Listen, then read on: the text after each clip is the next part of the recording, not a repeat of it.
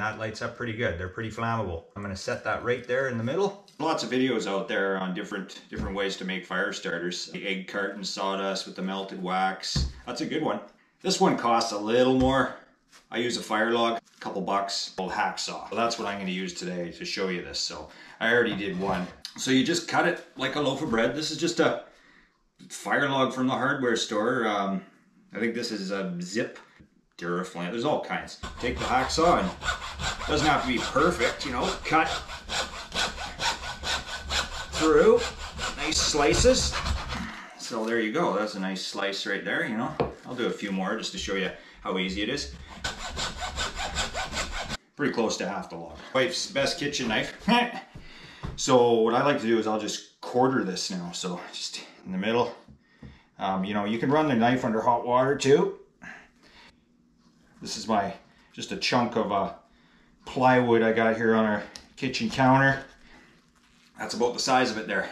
I'm gonna say 1.5 inches by 1.5 inches, I don't know, something like that. Not too big.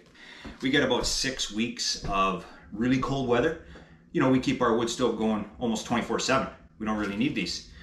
But for the other 5 months of our heating season here, we'll light the fire late afternoon, damp it down, burn it all night long, let it go out during the day, and then repeat the process. So these come in really handy. And I mean, you can see how easy they are to make. I'd say a little easier than the whole sawdust thing. Although you are spending the money to buy a log.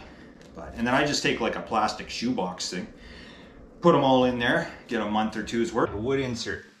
So I got my little shoebox thing here, full of all my fire starters. There's 44 in there.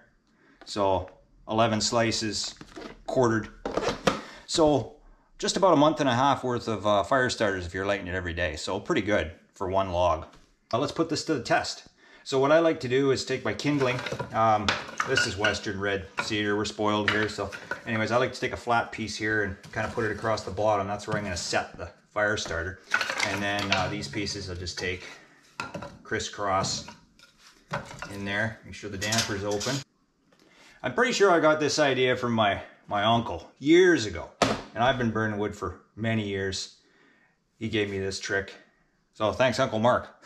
Anyways, let's start this up. Okay, so this is how easy it is. You got your fire starter piece here. Just hit it with the barbecue lighter. So I like to leave it for a couple seconds, get it going. So that's it. Now I'm holding on to that there. Got plenty of space to hold it. I'm gonna set that right there in the middle. And just take some kindling, place it over. That there, and then just leave that open for a bit. And then what I do is I just let it get going with the door open a bit like that. Throw a piece of nice Douglas fir on there. The firewood of choice around here. We burn the softwoods here mostly because that's what's mostly available. So you can see it's getting going nicely. Just one little part of a fire log. So there you go, the fire's going nicely. Put this in here now.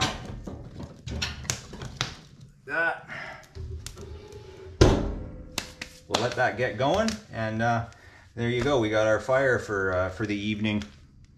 I hope this little trick helps you, and yeah, hopefully you want to try it out, and hope it works well for you. If you enjoyed this, please consider subscribing to my channel. Thanks for watching.